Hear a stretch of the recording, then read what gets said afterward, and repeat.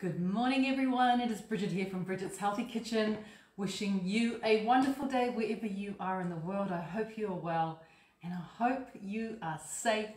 Thank you for joining me on this cooking class. We have been celebrating plants all week here in Bridget's Healthy Kitchen. Yes, I know, celebrating plants, but celebrating it in a way that may not be all too familiar. And one of the things that I have been studying recently is just how important it is to have a very diverse range of bacteria that call you home, that live in your gut. Because when we have a very diverse range of gut bacteria, you have a very healthy gut bacteria. And when your gut is healthy, everything changes. And I'm talking about weight loss, and I'm talking about energy levels and fatigue, whether you have it or not. You know, I am talking about so many amazing things. Your skin's better, your hair's better, you sleep better.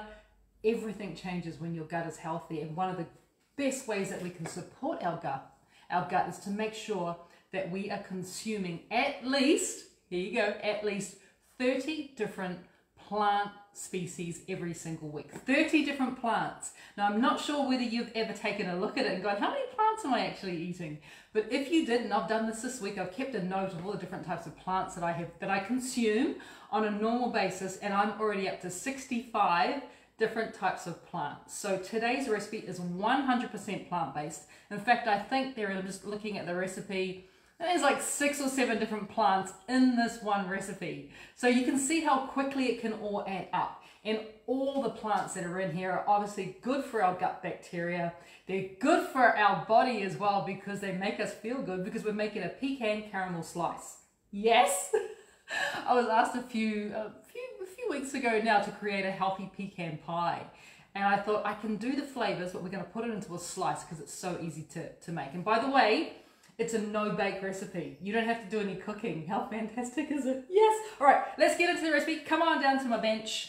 See what we have going on here. I'm going to be working straight into my little food processor as per usual. And yes, you will need to have a food processor to get through this recipe because there's a little bit of grinding that's involved. So definitely go with your food processor. So the first thing we're going to do is we're going to make the base of our slice. And as I said, this is no bake, so I have nothing to... It's great, I have nothing to bake.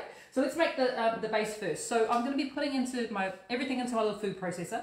I've got 100 grams, which is 3.5 ounces of rolled whole oats. If you want to, you could also make this with quinoa flakes as well, which kind of can be swapped out quite well between the two. If you don't want to do oats, quinoa are obviously really good and high in protein. So you could do quinoa flakes, but there's nothing wrong with oats. Now don't forget, I often get asked, and people say to me, oh, but oats have gluten. Oats are gluten-free. So there's something that we all have to remember. Oats on their own are gluten-free. The contamination with gluten can sometimes occur when oats are processed in the same factory as, say, wheat products, so rye, barley, or wheat. And when that happens, you can get a little bit of cross-contamination. So for anyone who's celiac, you guys already know that you need to choose oats that have gluten-free on the packet. For the rest of us, the gluten is so minuscule, it's not even worth talking about. Just go with your normal, organic, or whole oats that you want to purchase. Absolutely fine. So those go on first. The next thing we're going to do is I'm going to be putting in a little bit of nut flour. I'm using almond. You could use whatever nut flour you want to use. So we're putting in 50 grams, which is about 1.7 ounces of our nut flour. And if you're thinking, can I add seed flour? 100%, you can use anything that you like. But if you're wondering, can I use another nut instead of pecans? No, you can't, because this is a pecan caramel slice. So if you're allergic to pecans, you can't make this one, because this is what you need. You need pecans. And I'm using raw pecans here, and I'm putting in 100 grams of pecans, which once again, 3.5 ounces of pecans. Let's also put in a pinch of mineral salt. Just a little pinch goes in there. And I'm going to add a little bit of spice to it, of course, to make it a little bit more exciting. And the way I'm making it a little bit more exciting this morning is I'm using a mixed spice. We had the question on our Q&A Friday yesterday, like, can you make your own mixed spice? Because people can't, some people have trouble tracking it down. So mixed spice, by the way, is a very common spice blend in the UK, Australia and New Zealand. We use it quite a lot. It's also known as pudding spice, but if you can't find it here in the US, you could do pumpkin spice. We could do any spice, or you could make your own very simply by just having, it's basically a combination of cinnamon, ginger and nutmeg. That's all it is. Now I have put a whole tablespoon in there, which is around about 5 grams of my mixed spice. If you don't have mixed spice, you could get away with cinnamon here. If you've just got cinnamon, so don't panic too much. But mixed spice, definitely, you know, it's got the ginger in there, obviously, it's got nutmeg in there, and it just makes it fabulous. So, lid goes on. Give it a bit of a blend. We're just looking to make a bit of a crumb. All right, you can see that. So it's almost like a crumble topping now, or a crisp topping. And the next thing we're going to do is we're going to be taking up some dates. I have 75 grams of dried dates here, which is about 2.6 ounces of dates. The dates are going to help to give it a little bit of sweetness, but the dates are also going to help to bind it all together. So it's really important that you have a dried fruit here that's nice and sticky, which dates are. And as well as that, I'm also going to be adding in 2 tablespoons of fiber syrup. Once again, the fiber syrup is very necessary to hold everything together. And as well as that, just a little bit of water, so a tablespoon of water just goes in. This is what's going to help to bind it all, because we don't want our base to crumble, obviously, when we slice into it. All right, here we go. Oh, I love it when it gets crunchy. You know it's doing some good work. Definitely give it a shake, especially if your machine is, you know, on the small side. Because you want to make sure that the dates are really well combined. And even after that very quick little blend, I'm pretty happy with that. Let me have a little look. You know the texture is right when you're able to kind of pick it up and squish it all together and it holds its shape really well. Then you know you've got enough moisture in there. If you think that yours might be a little bit dry, just add a little bit more water. And I'm just talking like a couple teaspoons at a time until it comes to the point where you can actually create a ball from it. So that is the base done. Easy, right? Next thing you need to think about is what you're going to be molding your slice into. I am using, this is so cool, this is actually a wooden baking tin, would you believe? Now it is fabulous for baking things that require very gentle heat. Like for instance, I always do my Christmas cakes in these wooden boxes because they come out so incredibly well. But this is the perfect size for my slice. So I have measured it, and what you're looking for, because you don't want anything too big because then your slice will be really thin. You actually want you want to be able to see the layers in it. So this particular box is about 25 centimeters in length and about 12 centimeters in width, which is 10 inches by 5 inches. But you don't want anything too big because, like I said, you want to be able to get a lovely layering effect from your slice. So all you're going to do, yes, we got a question? Robin asked, should you soak the dates first? Should you soak the dates first? As you can see, Robin, no need to soak the dates. Absolutely fine. If you soak them, they're going to take in too much moisture and you will get a soggy slice, which you definitely do not want. So no need to soak the dates. All right, so we're just going to put the mixture into the base, and obviously the whole thing goes in there. Give it a bit of a shake out. And once you've got all the base in there, with obviously very clean hands, very clean hands, you just kind of want to squish it into place. And yeah, get in there and create your base. And this is probably one of the reasons why, a very good example, Robin, of why we don't want to soak our dates, because it'll just be sludgy, and that's not going to be very easy to slice or to pick up when you want to eat them. So you want it to be pretty firm. You don't want it to be like rock. You just want it to be nice and firm, and you want to squish it down. I'm using, applying a decent amount of pressure, not too much, but decent enough to make sure that it's nice and even. You don't want it to be lumpy in one side. And what you're looking for is something like that. You see how firm that is in there? And it's not going anywhere. So that's what you are definitely after when it comes to this one. So nice and squished down. Let's make the caramel now. The caramel is going to be so ridiculously easy to make. I'm going to do it all in here. I might just give that a bit of we don't want oats in our caramel. Give it a bit of a wipe out first, just to make sure that we've got everything. Yeah, that's clean enough. All right, so caramel is super easy to make, super easy to make. And yeah, you're gonna freak out. It's so incredibly easy. In fact, it's easier than the base. Right, so all you need for the caramel is, we're going to go back to our dates. So we're doing a date caramel. I've got 200 grams of dates in here, which is 14 ounces. Once again, just dried dates. You could use the real fancy medjool dates if you wanted to. 100%, you can totally do that. I've just got some really good organic dried dates, which are just fabulous. So 200 grams, 14 ounces. And then we need to add a little bit of liquid. I'm going to measure the liquid out. So I've just got some water in my jug. And you're after 50 grams, or 50 mils, sorry, of water, which is about 1.7 ounces of water goes in there. I'm also going to add just a little bit of pure vanilla, half a teaspoon of pure vanilla goes in there as well. And that's kind of it. That's the ingredients for the caramel. I know, it's so easy. This is why it's important you have one of these machines, because this is going to do all the work for us now. So give it a bit of a blend. Oh, and by the way, it makes a mess. I forgot about that. This is a good idea to do this, because it does, the water does come out.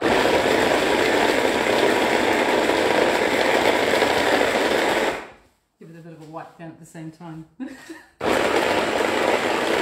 So I'm listening for what's happening down there. I'll keep that on a little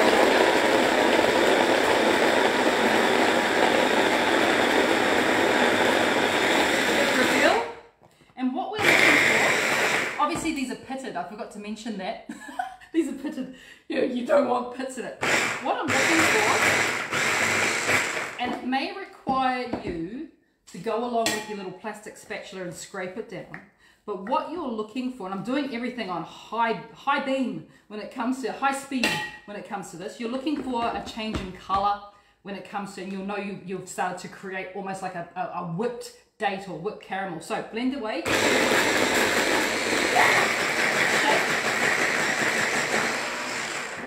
And scrape. Those are the secrets to making caramel. And you want it to go even lighter than it already is. Like right now I've got a lovely sort of like a date mush. Yes, we have a question. What machine are you using? What machine am I using? I know it's backwards, but can you see? It's a Kenwood. And this is a tri-blade series Kenwood. It comes with all the bells and whistles, all the attachments. And it is literally my favorite piece of equipment in the kitchen, apart from my oven and my air fryer. This is my favorite piece of equipment. I use it pretty much maybe 2 or 3 times a day. And you can kind of see it makes short work of recipes like this. I kind of wonder how, before these machines existed, do we make these kind of recipes by hand? It would have taken ages. Getting there. Just kind of smooshing it all down. Go again. The other good thing about this, it's got a plastic sort of rim here, which helps for it to stick. It doesn't slide all over the bench. But when you're able, when you're blending, you're able to whack it. Gently whacking it, not too firm, and it just helps to move the stuff inside. Okay, so I'm pretty happy with that, with what we have here. We've sort of got a really dark caramel. If you want to, there is nothing stopping you from whipping it even further, and you'll get a really light caramel because you're incorporating air. But I'm pretty happy with what it's looking like now. So I'm going to go on to the next step, and there's only 2 steps left, and your slice is done. Oh, it's so wonderful. I'm sorry, I'm excited. This has become a firm favorite in our house already. So you just want to take it out, obviously take it out of the machine, and just dump it on top of the, come out of the machine, on top of the base. You don't have to freeze the base or anything like that in advance, because the base is really lovely and firm already. So I'm happy with the base, and it's just a matter of getting this out and then kind of smoothing it over top of the base. So you will definitely need a plastic spatula for this part, because smoothing it out with fingers just means you get dates stuck to your fingers, which is not ideal. to get everything out here. You can. It's not a lot of caramel that you make, or date caramel that you make, but it does go a decent amount of way. So then you just kind of want to smooth it out as much as you can. Like I said, use your little plastic spatula. Even wet the tip of it if you want to. That will help stop things from sticking to it. Just a little bit of dampness. And you just want to get it in, make sure you get into all the corners. Sort of see what I'm doing here, getting into all those corners there. And it's just a lovely thin layer of this, you know, really simple whipped date caramel. And it does taste a little bit like caramel, which is just phenomenal. And it's what I really like about this recipe is the fact that firstly it's a no bake one, but you can freeze it. So once you've completed it, it actually you can obviously cut it into portions, but it freezes really well. So there's nothing stopping you from making this in advance and having, like, you know, wonderful pieces of this date caramel, you know, this pecan caramel in the freezer, ready for you to just take out when you feel like a little bit of a sweet treat that is obviously 100% plant-based. So right to the edges you want to go. Wonderful. Now don't be afraid, like I said, just to wet the tip of that spatula just a little bit, and you will be rewarded with a really smooth, look how smooth that is, right? That's just with just by wetting the tip. Yes, we got another question, Mahi. Stephanie's asked, why do some recipes require you to soak the dates first? Some recipes require you to soak the dates first. Depends on the recipe, I suppose. If it's a really moist recipe like a steamed pudding using dates, you definitely want to soak it, or a sticky date pudding. But this, I do not want them to be too soft. I want them to be firm, otherwise we're not going to be able to slice into it. So it's a no bake one as well, don't forget. So it's not going to harden as it cooks because it's not being cooked. So hence why we're not soaking the dates. But if your recipe says soak the dates, there is a scientific reason behind it. If your recipe does not say soak the dates, there is also a scientific reason behind it. And remember, baking and cooking is science. And what we're trying to achieve with this one is something sliceable. So we've got 2 layers now. We're going to finish it off with the last layer. And the last layer, of course, is pecans. So in here, in my little frying pan here, I have 100 grams of pecans. So there's 200 grams of pecans in total in this recipe, and you're going to get between 15 to 18 pieces of slice. So it's a really good size recipe. So 100 grams of pecans. I just pop them into my frying pan, then pop my frying pan into the oven. Set it at 180 degrees, which is 350 degrees Fahrenheit, and let them just dry roast for about 8 to 10 minutes, so that they're obviously not burnt, but they're roasted through, which is going to give another dimension of flavor here. So this is quite fabulous. And then you get the opportunity to grab your little hammer. Remember, any recipe where I get to use my yellow hammer is a good recipe. I'm just crushing them. If you don't have a hammer, not many people have a yellow hammer. This is a coconut hammer, actually. This is for opening coconuts. If you don't have a hammer, just pop it into a little plastic Ziploc bag, and then get out your rolling pin and smash it with your rolling pin, or, you know, or a bottle or whatever you have lying around. You just want to crush them. The smell coming off these pecans, because they have been lightly roasted in the oven, dry roasted, is so good.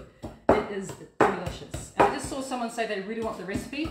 Do not worry, I'm sharing the recipe, the PDF version, tomorrow on Bridget's Healthy Kitchen, so you keep an eye out for it. It'll be there for you guys tomorrow. But it's good to know, right? You can create something like this that is going to help to boost the diversity of your gut bacteria, and you know, you're eating all plants. And it's fabulous. All right, crushed, ready to go. I crushed it. Okay, are we ready? Easy. Just put them on top. This is the last step. I know, this is the hardest step. No, it's not. This is the easy part. You just pop them on top. The hardest part is stopping at one piece. That really is the hardest part. But I've got to tell you, this is so good with a cup of black coffee. We had it just like that yesterday, and it was amazing. All right, squishing it down, you know, just sort of putting it in place so that the pecans kind of, you know, not just sit on top of the caramel, they adhere to the caramel because the caramel kind of acts like glue. So just put those on top there, and it's a decent amount because this is a pecan caramel slice and you want to taste pecans.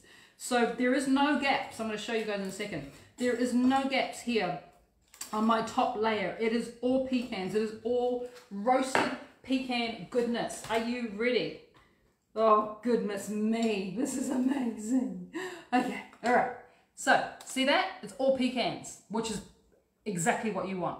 So now, remember, this is no bake. So at this point in time, you can pop this into the fridge and let it harden for a couple of hours, or you can pop it into the freezer for about 30 minutes, and then it'll be ready to be sliced. So it doesn't need long. It's 30 minutes in the freezer, or a couple hours in the fridge, and then you can slice it up. I would suggest you slice it up with quite a large knife because you want to get really defined slices. So that's why we need to put it in the fridge first, or the freezer, because you want it to be hard enough so when you do slice into it, you get lovely defined slices. So coming up here, I'm going to show you obviously some that I prepared earlier. So that now is going to go into the fridge, and as I was saying, you can store that in the freezer once it's sliced up, right? Store it in the freezer and then take out a piece, you know, half an hour, 45 minutes to an hour before you want to eat it, and it's just fabulous and it's chewy and it's so good.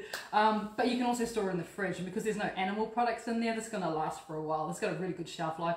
It'll last in a covered container in your fridge, like it's already sliced up. You could have it there for a couple of weeks quite easily, or you could have it for a couple of months in your freezer, which is brilliant. Okay, are you ready? Here is some that I created earlier.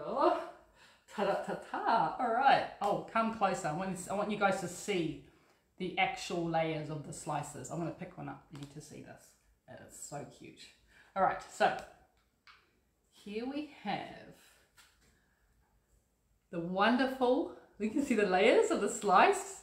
And because I've made it in that smaller tray, you get really gorgeous size from that slice as well. I'm not going to bite into it only because I'm still fasting. I'm not going to break my fast, what's the time, for another couple of hours, which is torture. Let me tell you, it is torture. I want to bite into it because it smells amazing. It looks amazing. I want to show you another piece. There's a really good, I saw a really good one here that really defined the wonderful layer. Oh, they're all really good. Doesn't matter. They're all fabulous. But you can see, you can slice it into about that size. By the way, that's a portion. Yeah? That's a portion, just in case I had to point that out. You know, a whole slice is not a portion. That's a portion. And if you're cutting it about that big, you're getting, as I said, between 15 to 18 slices you will be able to get, which is fabulous. But just check, look at that.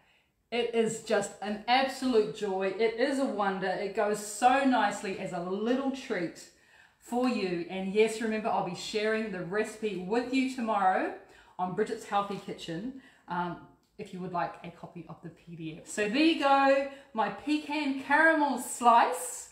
I know slices are popular. I know you guys are going to love this. In fact, try not to love it too much because it is really, really, really, really good. And it is hard to stock at one piece. But thank you for joining me today. I hope you've enjoyed spending time with me in the kitchen as much as I've enjoyed spending time with you guys. I look forward to seeing you all again. And don't forget, one last thing before we go. We are doing a group extended fast starting this Sunday. If you want to join us, starting this Sunday, over on our private page, Bridget's Healthy Kitchen Family, we're doing another group extended fast, which it's probably really needed after the caramel pecan slice, right? It's good. Oh, I got to do it. We're starting on Sunday. If you want to join us, head over to Bridget's Healthy Kitchen Family, our private support page, and you can find out all the information you need there. All right, guys, take care, and I look forward to seeing you again back in the kitchen. Bye.